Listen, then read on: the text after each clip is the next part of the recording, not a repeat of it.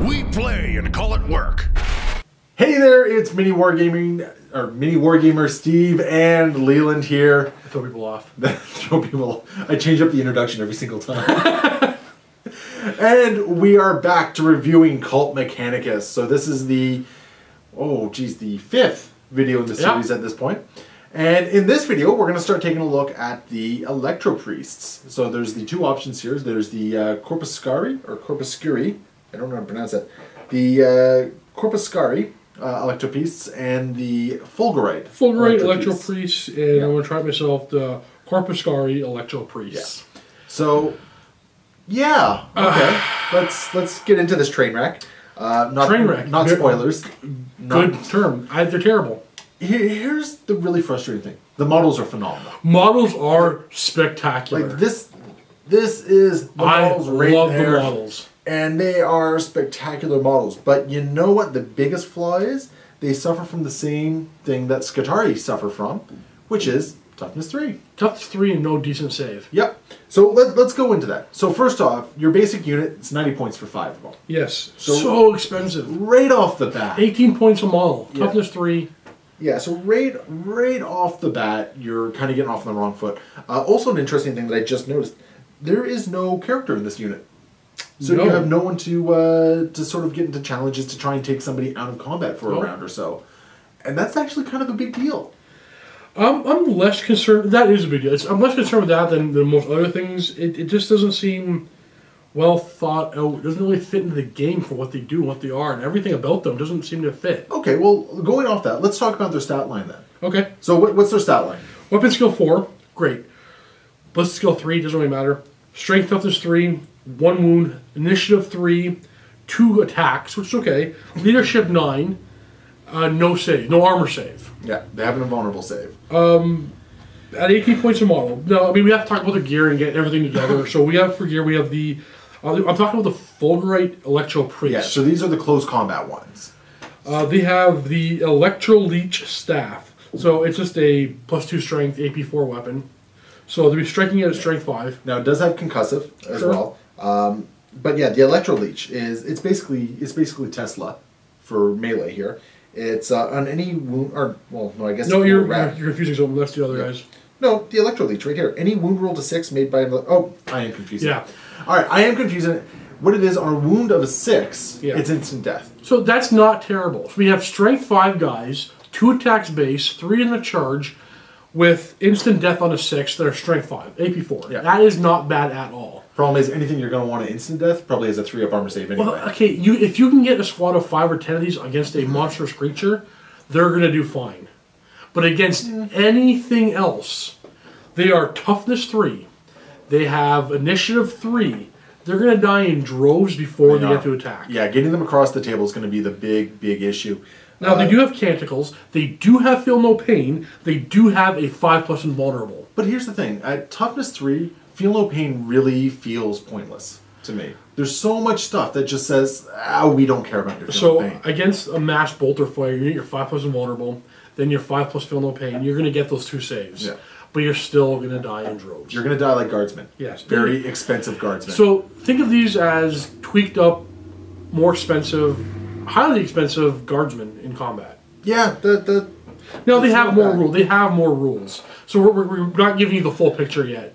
They have Siphon Vigor. Yes. Now this one's an interesting one because if they can completely destroy a unit in close combat, I believe it's just in the assault phase.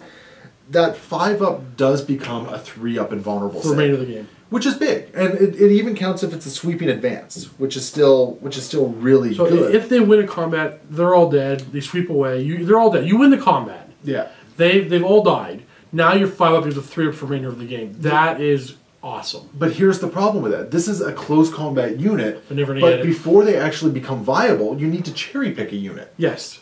And that's a big issue. You don't want your... And they also have Zealot, which will help you do that in a way. In the first round of combat, they're going to re-roll hits, and they're not running away. And they're not running which away. Is very important.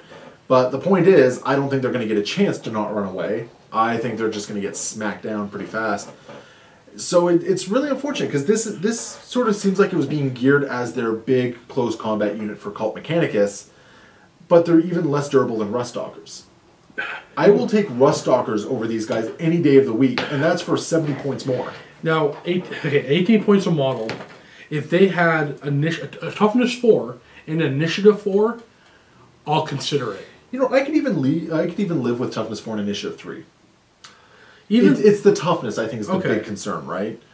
And like initiative 3, most things are going to be striking before them or at the same time as them anyway, so I'm not so concerned with the initiative. I just don't think it points well. Amazing models, points not well spent. 18 points a model for 5+ invulnerable, toughness 3 model is just not going to do it. No. He's not going to do anything in game other than die. Well, here's the big problem. In order for them to really become feasible, you need to run them in a full squad. And a full squad is 20 of these guys. Yeah, which is... No. No, that's 360 points. Yeah, right there. I mean, okay. That full squad will hold objectives. It will eventually... Okay, that squad gets out of combat and maybe has 10 left, and now they have a 3 up and vulnerable save. There is arguments that could work. But that's a big chunk of your army. I don't want to... Yeah, and when you consider how effective things like the Cataphrens or the Castellans are, it just feels like this... And really falls again, short. This is a book with not a single transport in it. Yeah. Well, that's the other thing. If they had a transport to safely get them across the table, we'd probably be looking at these completely differently. Now, you can go in comment below, but you can, your battle brothers with Marines and Astra Militarum. And you know what? That's something we will discuss in part of this series. We are going to discuss where the Cult Mechanicus fits in the grander scheme of the Imperial faction. I think having even that argument there is flawed, having to rely on someone else's book to offshoot this. I mean, it just... I think that's old 40k thinking, though. You think so? I'm a relic. No, I don't want to say you're a relic. I think we're still sort of in that weird transitory phase where we're still thinking about the old FOC, the old way armies and allies work and whatnot. Where really with the... I'm not saying you're wrong with that statement. It's a very fair statement. It just... Personally, I'm not liking it. Which is fair. Well, you know what? I'm kind of on the same page as you. Okay. I don't like the idea of having to rely on... I'm not going to quit the game and never play. It's not that at all. No, it's just... Necrons make me do that. Oh, I know. Sorry. But, like, I don't mind allies coming in to plug some holes, but I don't like the idea of needing to take an ally to make a unit viable. If they had just stuck the Chimera in this book, my frustration with this unit, it would be a lot less. It'd still be not good, because they still got to get out of the transport.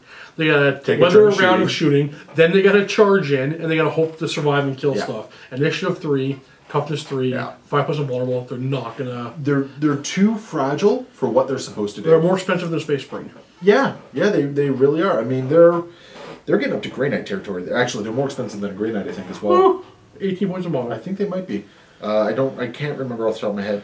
And to think, that's the close combat side of this all. Now, in a later video, we'll talk about some actual bonuses. The formations will there's going to be a discussion of formations as well, and we'll revisit them to find out if our opinions really change on that one. Right. But if we're just looking at this, the page as it's in the book right now, it's underwhelming. Exactly, underwhelming. It's very underwhelming, especially coming off of the Cataphrens and the exactly. The dominance was amazing. The Cataphrens were amazing. I want to use the word amazing. I'm very, very, very happy with them.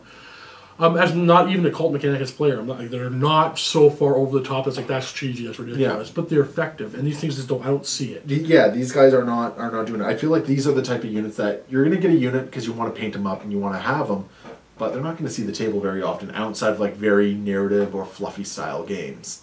I think that's the big deal. Yeah. So like I said, that's the Fulgurites. That's the close combat one. We also have the Corpuscarii.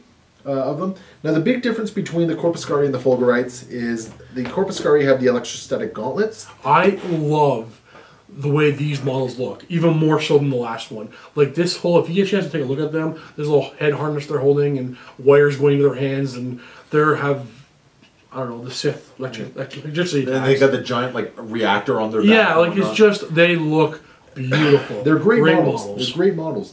But even here, like you look at the shooting, they essentially have 2 pistols. Well, not 2 pistols. It's one weapon. It's an Assault 2 twin-linked. Assault 2 twin-linked. Ballistic skill 4. They have ballistic skill 4 instead of weapon skill 4. Yeah. They switched that route. Other than that, their stats are identical. Yeah. They have the same Voltgeist fields. So they have 5+ invulnerable. Oh yeah, I forgot to add the field. Even for the other guys, also adds a Strength 4 Hammer of Wrath. Yeah, but the odds of you getting the charge off. Yeah, you'll have the strength for Hammer of Wrath on the Initiative 3 guys. So you have that, I guess. Yeah, you might be able to soften some stuff up, but... So we have Toughness 3 guys with a 5+ Invulnerable, a 5+ Feel No Pain, with a Assault 2 Strength 4 weapon. Yeah, and it's a 12-inch range. So they're going to get... If you're firing at something, they're going to charge you next turn. Yep. Yep. Now, the whole idea with these guys, I guess, is you get them close enough to shoot and then charge it themselves. But still, I don't know why you'd really want to with this unit. Same point, same 18 points. Instead of the special rule where they get... What was it called for the last one? Instead of the Siphon Vigor, where they increase their invulnerable save to 3+. Yeah, they have Shock this time around. And Shock is the Tesla. Shock is a Tesla. Shock is the Tesla, where it causes the 2 additional hits on a roll of a 6. And, of course, they have the caveat, no snapshots on that one as well. So only in the shooting phase. I mean... I like the rule, and I love seeing it on some of the other models, because I mean the what is it, the tasers in the Scutari book have the shock rule, or not the shock rule, but they have their taser rule, which is the 2 additional hits and whatnot, which is not bad, and there are a lot of fun in there. However, on a 12-inch range weapon, they're going to get assaulted. Now their electrostatic gauntlets also give them plus strength in melee, but it's not a huge deal. There's not enough here to 5+ invulnerable, 5+ feel no pain. If it's not strength 6, I mean they're not going to survive. I mean, if they were a lot cheaper in points, I'm talking if they were 9 points a model, I still might not even use it. If they were half the point cost, I might not use them. Yeah, I would say that these are definitely the lemons of the Codex. Yeah, and it's really unfortunate because great models. Oh, great models. Otherwise, the best put up for this. But I don't understand the pricing. Yeah, I really don't get the pricing. Even in the context of, well, you have to price for what the army is good at and what the army is bad at and what sort of thing. But you know what? There's no way to protect them to get them where you want them to be. There's no way to protect them. They're a glass cannon. Yep. If that, they're a glass handgun. They're not really a cannon. Yeah, they cave really easily to any sort of real fire. I mean, a volley of las guns is going to take them down. Oh, absolutely. And that's... You don't want that. If a volley of las guns is reliable enough to take down a unit of 5, even 10, that's kind of scary. Like, you're going to lose these guys on Overwatch. Yeah. A flamer is going to stop you from charging. A flamer is going to wreck them. Yeah, one flamer, D3 hits, wounding on 3s.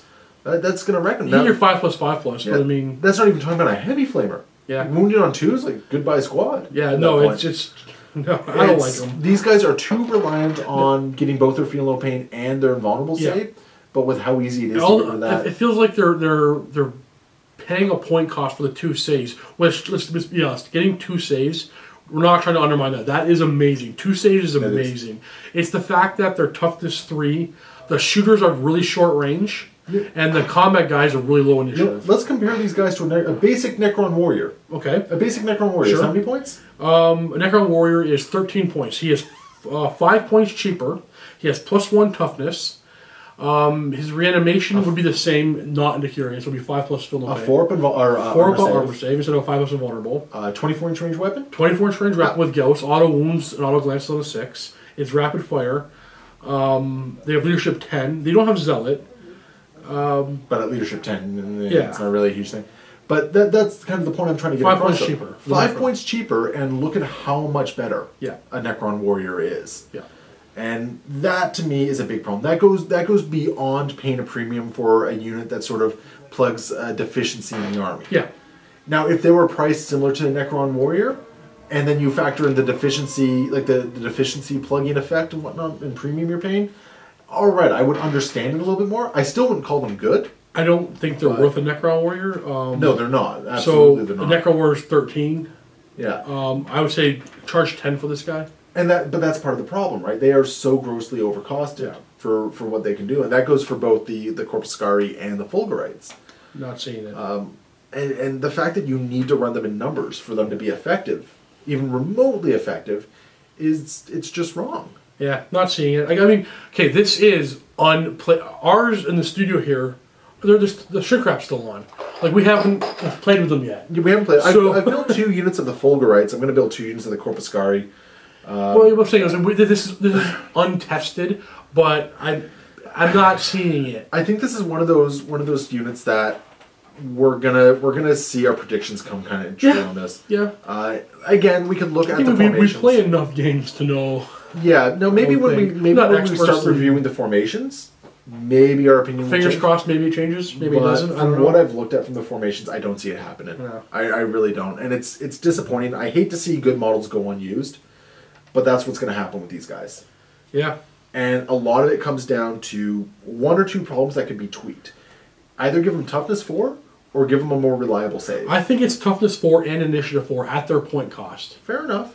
or drop their points down drastically. Fair enough. Like, I wasn't even looking at the point cost. I was just thinking you need to adjust one or two of Well, the see, stats. the thing about the Necron, Feel No Pain, the reanimation protocol, you're always going to get it unless it's strength 8 or higher, and it is -1. Yeah.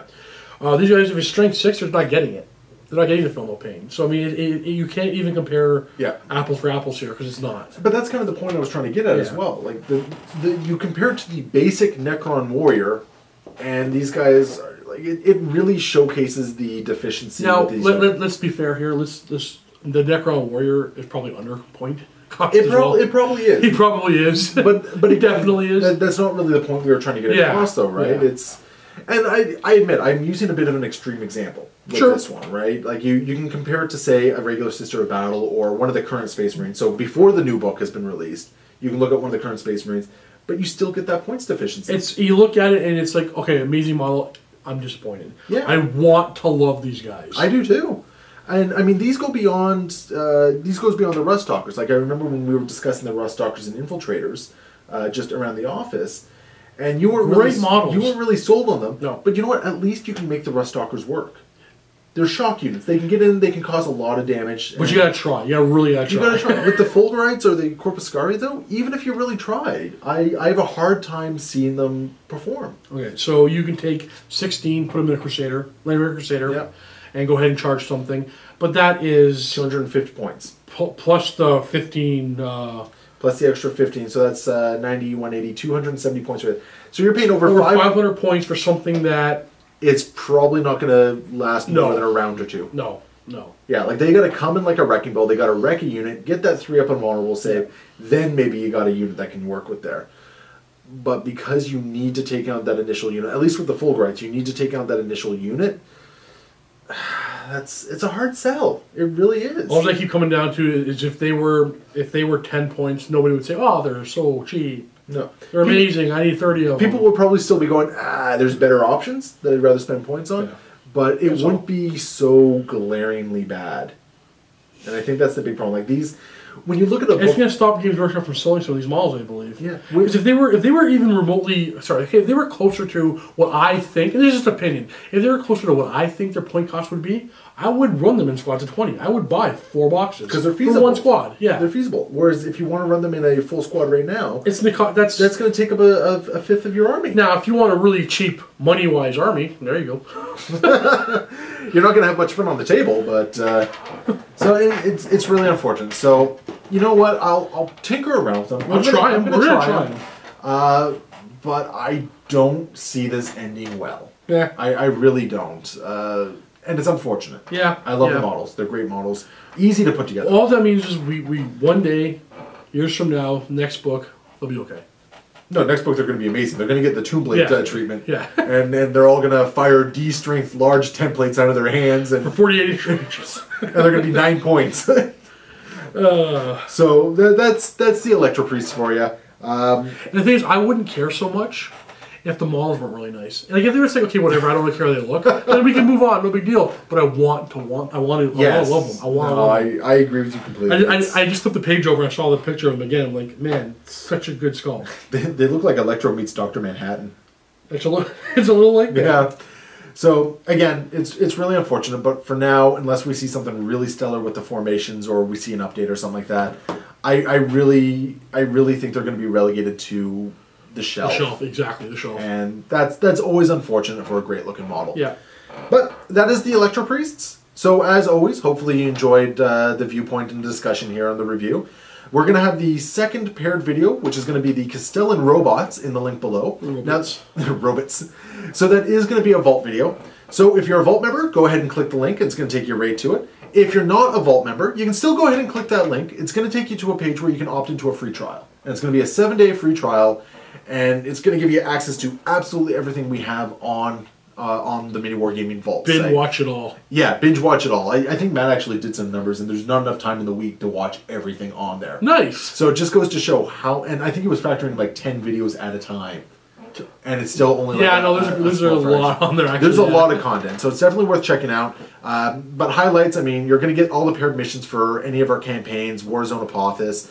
You're going to get painting quick tips and tutorials. A lot of stuff from Chris that people always get to see. Yeah. There's a lot of painting stuff. There's a lot of content back there, so check it out. It's definitely worth giving a look. Yeah. At the very least. And it's a no holds bar trial. So if at the end of the 7 days you decide not for you, check it out. Yeah, that's fine. You can go on your own way and whatnot. And I believe you can cancel after 30 days. I believe, right? Yeah, you still get your 30 days for the refund, even if it goes through. If you get charged. But here's the thing: it's a no pressure thing. If you want to check it out, definitely do so. It's great content. But aside from that, as always, happy wargaming.